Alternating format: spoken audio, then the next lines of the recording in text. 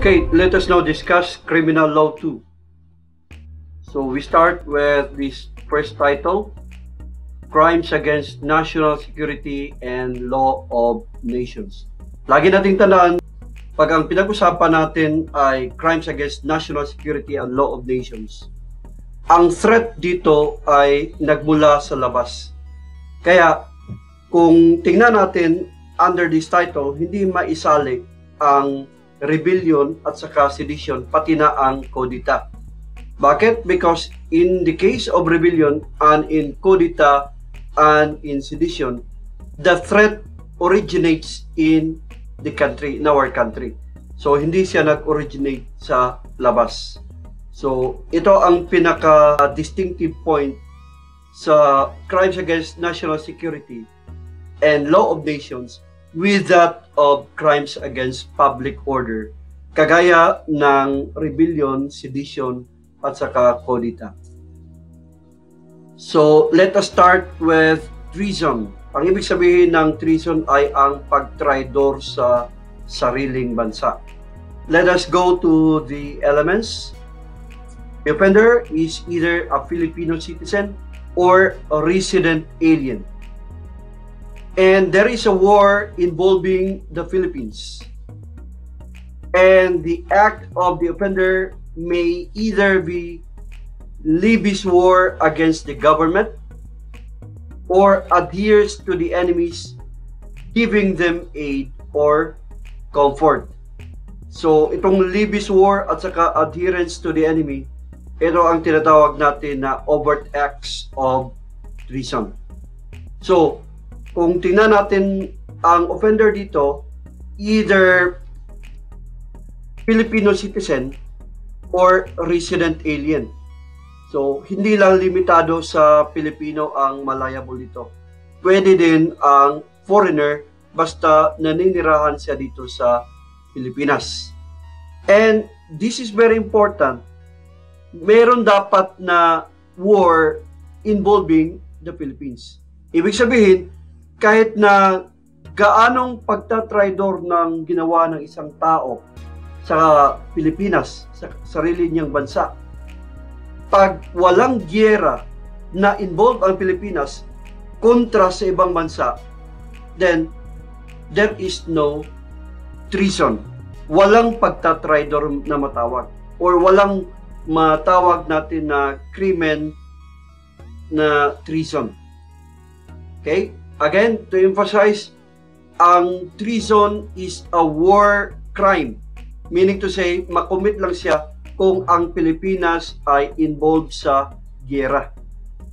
And again, the act of the offender is levies war and adherence to the enemies.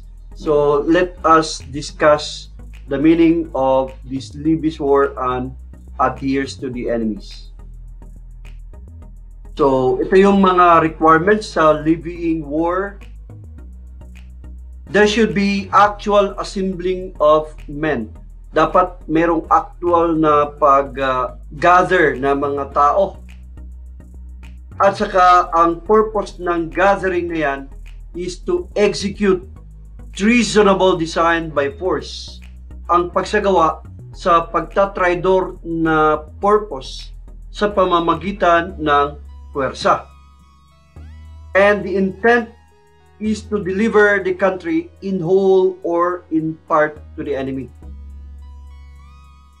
And number 4, there is collaboration with foreign enemy or some foreign country. So merong tinatawag natin na sabwatan sa kalaban na bansa. When we say giving aid or comfort, ito yung meaning niya. It must be accompanied by adherence to the enemy.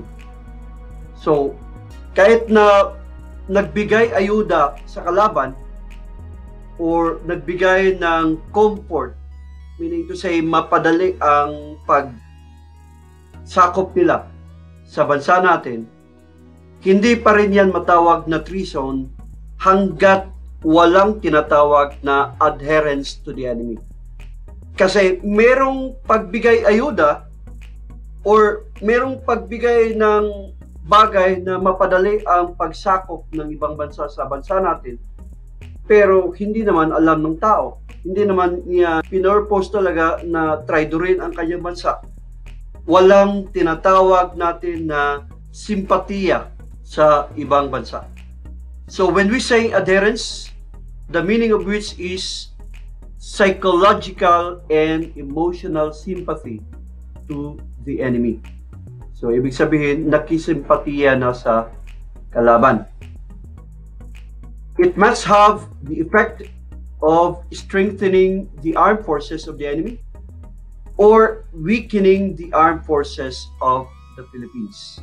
So kung tingnan natin, ang must pala ay hindi lang adherence to the enemy, but the effect of or comfort, para matawag natin na there is what we call as treason. It must have the effect of strengthening, meaning to say, mapalakas ang puwersa ng kalaban. Or it could be weakening the armed forces of the Philippines. Mapahina ang puwersa ng Pilipinas. Okay, let us go to the next. How do we prove treason? Ano ang evidence na kailangan para ang tao ay liable for the crime of treason? There are two possible evidence. First one is the two-witness rule. Meaning to say, there has to be at least two witnesses to the same overt act. So, tandaan natin, dalawa ang tinatawag natin na overt act na pinag-usapan. Ang una, yung tinatawag natin na levying war.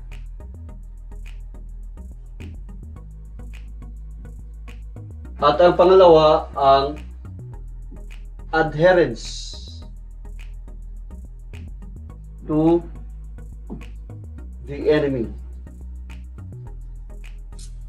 So again, we have levying war and then adherence to the enemy. So it could be this one or it could be this one. So ang sabi dito, two witness rule, dapat at least minimum of two. May dalawang two witnesses na nag-testify patungkol sa same lang na overt act. So, either ang overt act na pinag-usapan is levying war at saka ang isa is adherence to the enemy. Same lang.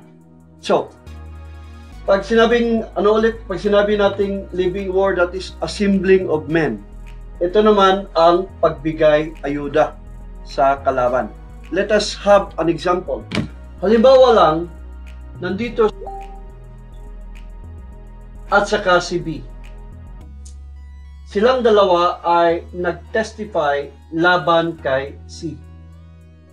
Ang sabi ni A, nakita niya si C na nakipag-gather sa ilang mga tao para kalabanin ang puwersa ng Pilipinas.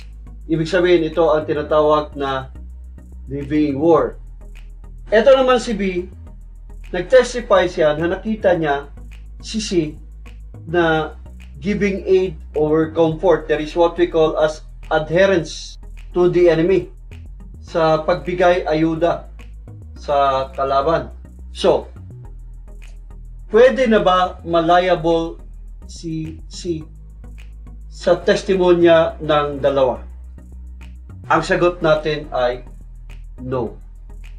Hindi liable si C because ang testimony ni A, that is levying war, at saka ang testimony ni B, that is adherence to the enemy, are two overt acts. Ang sabi dito, same overt act ang sinasabi. So, we have here two overt acts na na-testify ni A at saka ni B. Therefore, hindi liable si C dito. Kung hindi man sa two-witness rule, pwedeng liable ang tao if there is what we call as confession of accused in open court.